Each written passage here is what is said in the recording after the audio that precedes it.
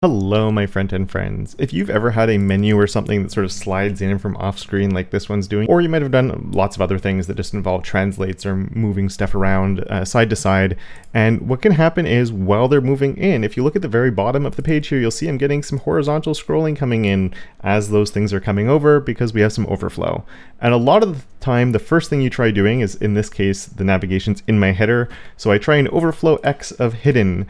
And I think that's going to solve it, but instead of solving it, it creates this much worse scenario where we get some scrolling in here. And the reason for that is if we change the overflow in one direction, we're actually changing it in both. In the other direction, it is changing to an overflow of auto instead. And as you know, with overflow auto, you get scroll bars. And so we're getting this, and it's not what you wanted.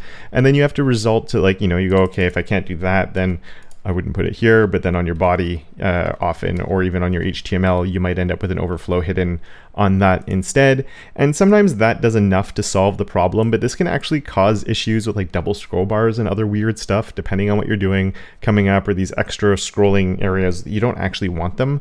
Depending, again, it won't always happen, but depending on how you have things set up, there's potential for this not being what you want it to be. And it can feel a little bit hacky just doing that as a general use case like that anyway. Luckily though, we have a new solution instead. And what that is we can come in and with our overflow, I'm going to do the same thing, overflow of X, but instead of using hidden, I'm going to use clip. And if I use clip there, no more issues whatsoever.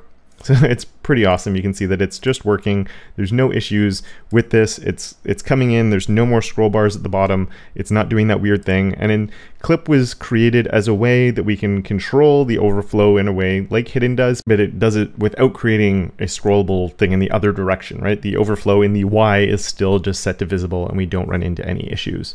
And there are a few differences between clip and overflow hidden. So I don't want to do a blanket statement that you should just use clip instead. But if ever you do try and use hidden and you run into some problems with it changing things in the other direction, clip is what you're after. And I know this can solve a lot of problems for people because I often get this where they want to control overflow only in one direction. This is the way to do it. Now there's one other thing that's really cool with clip margin, but it doesn't really make sense in the context of a navigation like this. So here's a really simple demo that I have here where I just have this child that's overflowing outside of the parent.